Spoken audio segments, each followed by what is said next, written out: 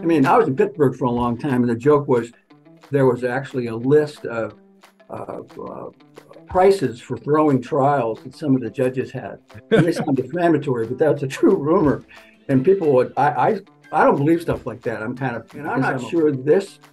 I think still, maybe I'm naive, that probably am, that all of these 15 judges, active judges on the DC court, were being those kind of federal judges. But still, so many strange things happened that I couldn't, it just an odd way to explain it. No, I'm not saying this so people don't attack me or the judges and, mad at me. Yeah, that's I didn't see, I've had members of the defense team tell me in a different case, a different January 6th case, that all of these convictions were engineered.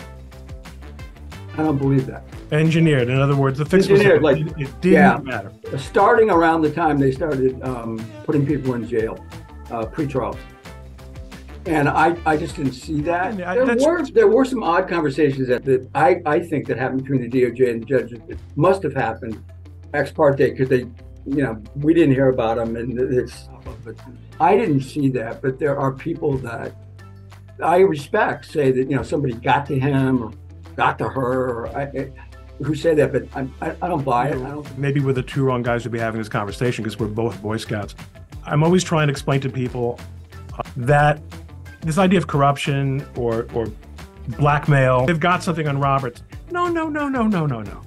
First of all, Roberts, talking about Boy Scouts, there's nothing to have him on Roberts. Oh, no. This is like, Roberts reminds me of Senator Lugar and one of the congressmen I worked for. They didn't even have traffic tickets. I mean, they were so straight, it was annoying. Yeah.